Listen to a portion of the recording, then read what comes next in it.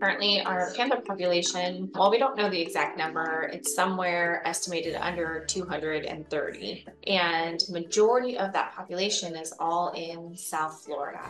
That population, as it continues to grow, they're going to need more space. So panthers have pretty large ranges, and in fact, they especially the males have territories. And so one threat we see to Florida panthers is something they call interest-specific aggression. Basically, if panthers are squeezed into an area that's too small, they'll fight each other and can even kill each other. When we put the squeeze on panthers with our development, it's not just destroying places to live.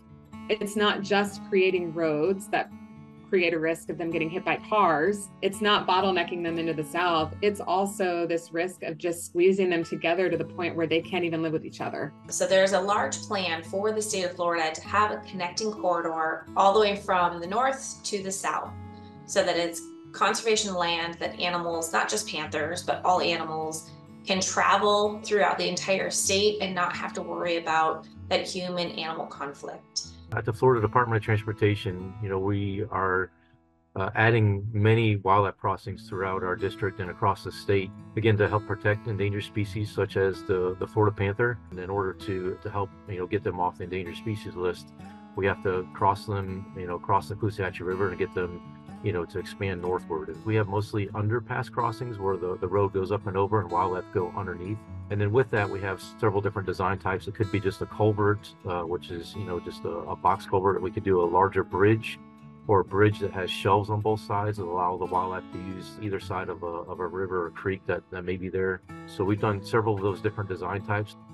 So I think the Florida Wildlife Corridor is an incredible blueprint that we've set up. It's identified the most important places that we need to protect for large, far-ranging species like the panther. But it's important to note that that corridor isn't fully protected yet. It's a vision.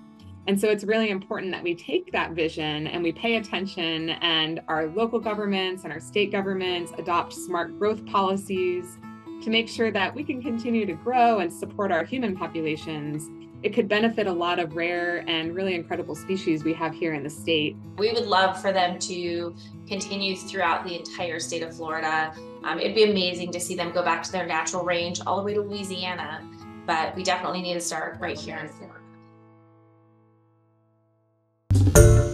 Hi everyone, George Stephanopoulos here. Thanks for checking out the ABC News YouTube channel. If you'd like to get more videos, show highlights, and watch live event coverage, click on the right over here to subscribe to our channel, and don't forget to download the ABC News app for breaking news alerts. Thanks for watching.